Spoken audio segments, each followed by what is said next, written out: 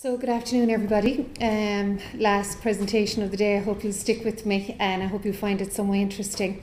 My name is Aileen Murray and I work with a company called the Youghal Socio-economic Development Group.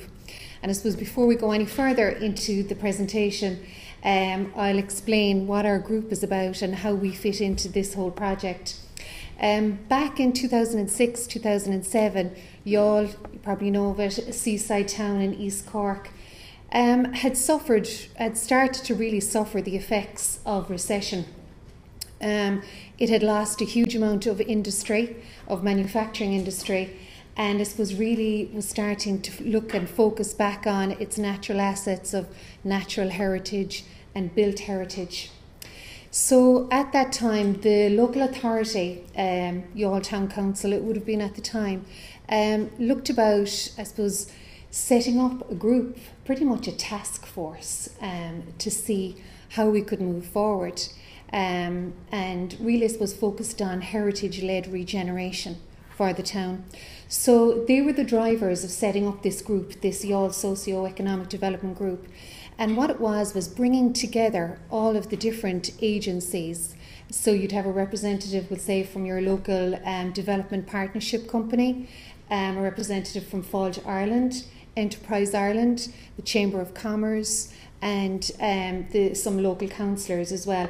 So they would meet probably about every 2 months, but I was appointed the manager. Now, we didn't have very many resources and we still don't to this day, so it's pretty much myself, an administrator, and a number of really good community employment people.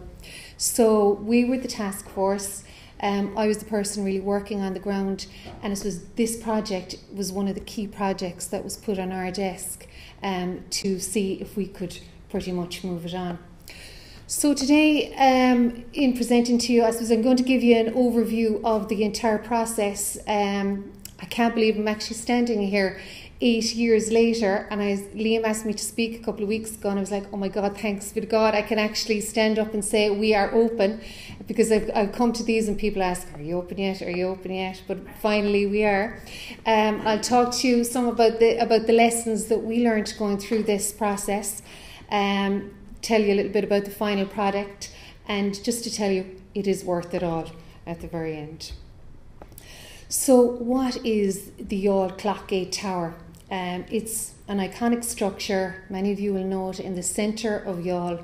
The building itself is over 250 years old, but the actual site that it's built on goes back over 700 years. Youghal being a medieval town, this was actually one of the gateways into the main town, and on the other side of it was a base town. So it was a physical divide, but it was also a social and an economic divide. So who owns it? The building is actually owned by Cork County Council. It was obviously previously Youghal Town Council, and then when they were abolished, Cork County Council. But they actually leased it to the company that I work for, the Youghal Socio-economic Development Group. Pretty much, I suppose, to see if we could, move it on, but really to draw down the funding and see where we could source the funding to actually develop the project. So what's its significance? It's a national monument, it's synonymous with the town, and it's really, I suppose, for so many years, people were looking at it and saying, can anything be done with this building? And it was always a sign, I suppose, as things got worse in the town, my God, if that was open, wouldn't it be a great boost to the people of the town? So all in all, the whole project from the start, from when we started it off in 2008 to its completion, it's cost in around €750,000. Now, I'm not going to go into too much detail on this slide, but just to show you, this is where we got funding for all of, there's many different aspects there. We tapped everybody, I suppose, really for funding. Starting off, of course, with the Heritage Council of Ireland, who really got the ball rolling. They gave 50,000 to Youghal Town Council at the time to undertake a feasibility study on the future uses of the building. So that involved, I remember sitting down in the town hall at the time and all the different stakeholders and saying, okay, what are we going to do with this? And you had all of these different opinions, but the feasibility study at the end came up with the most viable solution. They said was that it should be turned into a visitor attraction, but taking account of the fact that it's a national monument and that, a listed building, that, to be careful as to, to be, I suppose, sympathetic to the fact that it was a national monument. So there was going to be a lot of restrictions on it. So it was going to be a difficult task to keep all of those together. So as you can see, we got funding from the Enterprise Board. CCAD is our local development partnership, and you can see there, and I'll explain a little bit further on these as we go along. They really were key to all of this as well in moving us on, and Fall to Ireland more recently as well. But you can see there the figure at the bottom is 474,000. That then was match funded, and to make up the shortfall by the local authority, by Cork County Council. So the initial steps, as I said, the feasibility study, it recommended that it would be a visitor attraction with limited access. So we knew from the outset that anything we developed was only going to be able to allow us to take 20 people at any one time. The next step, so we had this wonderful plan, and it was like, okay, when are you going to open? So that's when the real work actually started for us.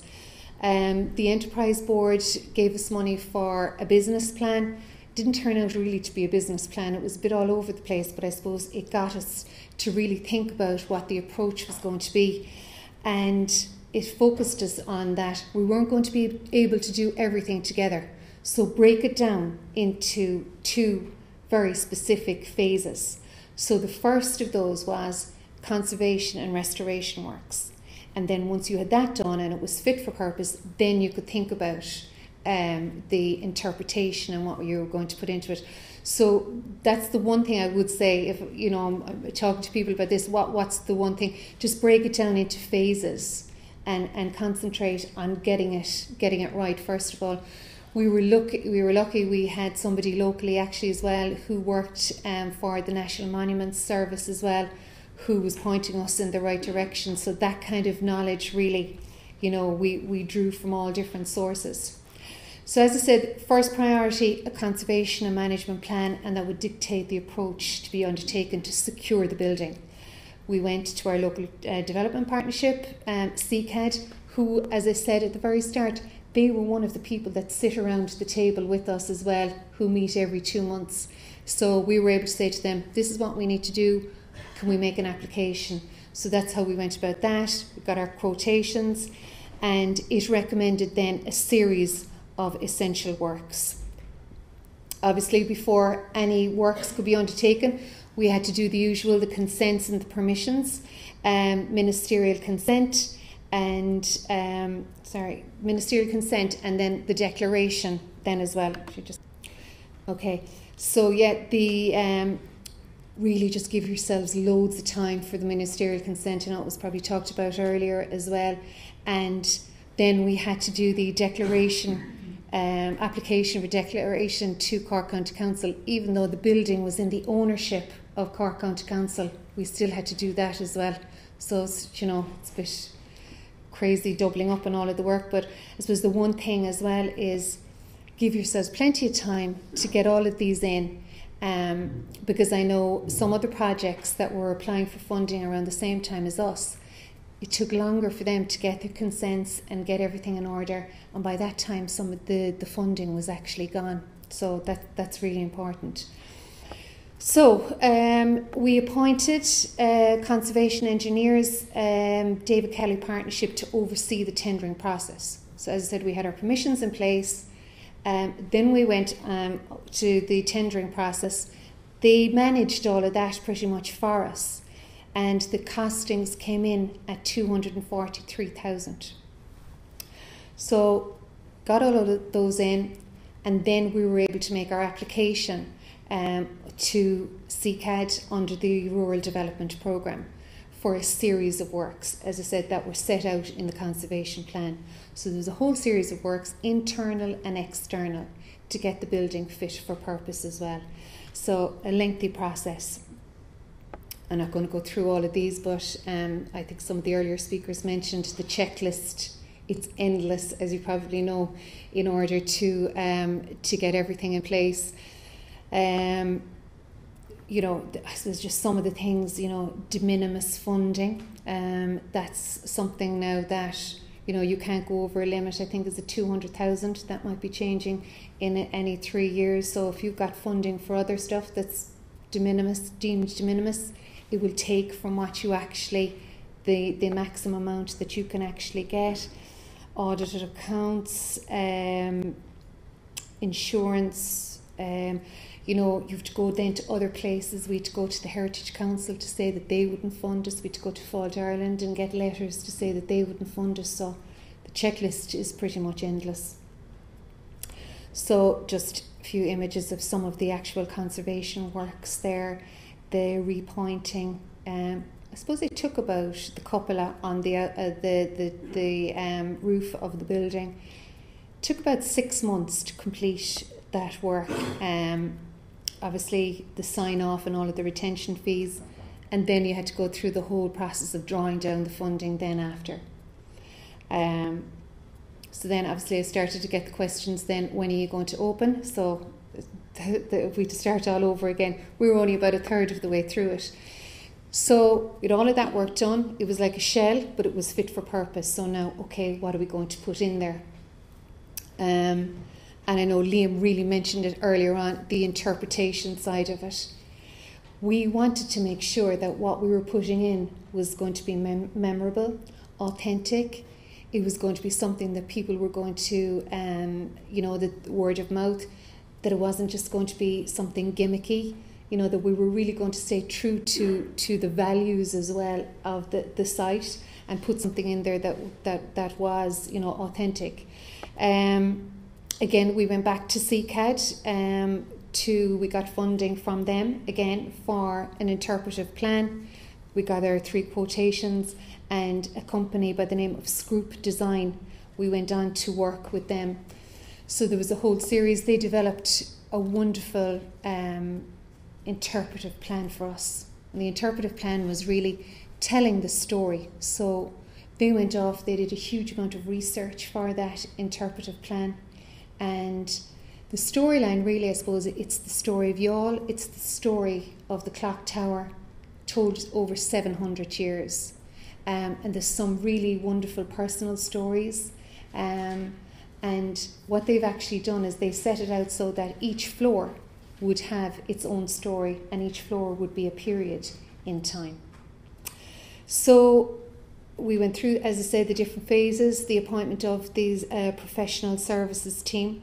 We went back to e-tenders again, and it was actually the company who done the interpretive plan who actually won the contract then for the planning designs and the fit out as well. So, okay, here we are. We now have our designs. We have our interpretive plan, and we're kind of going, okay, where do we go from here now for funding? And then we heard about 2 years ago about this Ireland's Ancient East might be coming out. So we were like, this actually really fits with what we're trying to do as well. And last year we made an application. Oh yeah, sorry, I should have said in the interpretive plan we got an approximate costing as well. So we knew it was going to cost about 200,000 to actually kit it out and to do all of this side of it. So then I suppose it was a stroke of luck in some ways, but it just, I suppose we've been through the ringer since 2008 looking for funding and going on the different phases, but it just so happened that the Ireland's Ancient East Capital Grant Scheme, their maximum was 200,000. So we made the application. We thought we'd fly it. We said we have a fabulous interpretive plan and everything like that. And then I got a phone call just before the announcements were supposed to be made to say you weren't actually successful this time round, and we were devastated. But they said, they came to meet us and they actually said, look, don't be disheartened. You just didn't mention Ireland's Ancient East often enough, right? So it was like, oh my God, okay. So back to the drawing board again, but look, we put it in and we got the maximum the next time round. So it made it all the sweeter, I suppose. So again, we had to go back then and do our whole tendering process and everything like that as well through Fault Ireland. But I have to say, I don't think it was as bad, to be honest, as the leader funding. So it wasn't as painful. So, well, we still haven't done the Fault Ireland drawdown yet, so that's another story. So we'd 17 companies actually that we were working with. We went to e-tenders because it was so specialised. So we had a specialist joiner, specialist painter. The signage, all of that inside, and it was very specialised. So we didn't go off and just get one production company to do the whole lot. We were very specific in what we wanted. So the end result, I'll show you some photos here. About 2 weeks, I'll be 2 weeks actually on Friday. We finally opened the doors, and what we actually did was we did a free day for the people of Youghal. So we ran tours on the hour from 9 in the morning through to 5 in the evening. And I had put together some press releases and that, and thought it might be picked up locally, but I don't know if any of you saw it. It was on the RTE news and it was on the TV3 news as well. So people were saying, is this your official opening? I was like, no, this is only a soft opening. But it was good to kind of get people in and that as well and get the feedback. But I think what people actually were amazed by, especially the local people, we didn't give away too much of the storyline in advance, and there was kind of a lockdown on any photography or anything in advance. And what they were amazed by was the actual story, that it was true, and that it wasn't a gimmicky sort of I think, because I was getting phone calls even up to a few weeks before, we're doing an art exhibition, is there any way we could put something into the Clock Gate? I'm like, oh no, they've no idea what's actually coming here, But just to take you through some of the images there. So just think, this is actually quite a small space now as well. So this is the ground floor, it's the 1400s, it's Youghal, and we're telling the story about the merchant town. Our guides are actually what we call storytellers, so they're telling a story, and they're very engaging. We really worked on training them and sort of bringing out that storytelling element. The guides actually, they weren't given a script to read off; they were given a huge amount of information, and pointed in the right direction. But they all developed their own script. So it's every storyteller's script is very personal. It was used as a jail as well, so we've recreated the jail scene. The kids are loving it already, but it's again, I suppose it's not very the whole setup as well. Again, we talked about there's not a load of graphic panels. It's very visual. We have sound effects. And if you're standing on one side of the room, you're getting the exact same experience as somebody at the other side of the room. So you're not trying to focus on graphic panels. There's a number of audio-visual presentations as well, but they're only really to enhance the whole presentation. Throughout the whole experience as well, there was always an element of timekeeping. There's one of the floors is dedicated to the clock and the bell. That actual clock itself in there, that in itself is actually 350 years old. So we talk about the winding of the clock and everything like that. And then the tower actually was, it was actually used as a home. A family actually lived in the house up until the late 50s. And the McGraths, John McGrath, is still a resident of Youghal today, and his family as well. So there's a story in there. We've got to have a wonderful video from John, and he tells his story as well. But that's what we've done, is recreated the kitchen on the top floor. Then they're just some of the artifacts there, and there's a recreated scene of how the house was. So just there are all the different stages. I'm not going to go through them all there again, but it was a long process. As I said, starting off in 2008, finally open now. Our business plans have estimated, and we're pretty sure, well, I can't say that, I suppose too definitely, we're only open 2 weeks, but that our business plans estimate that it will be worth 1.4 million to the local economy, and this will be huge to Youghal, right in the centre of the town. And also, more so even than that, it's a symbol of hope as well. This building, this monstrosity of a building right in the centre of town, it really, I think, epitomises heritage-led regeneration. And I think through perseverance and determination, that will see you through. So please come visit, and our website is live, so youghalclockgate.ie. Okay.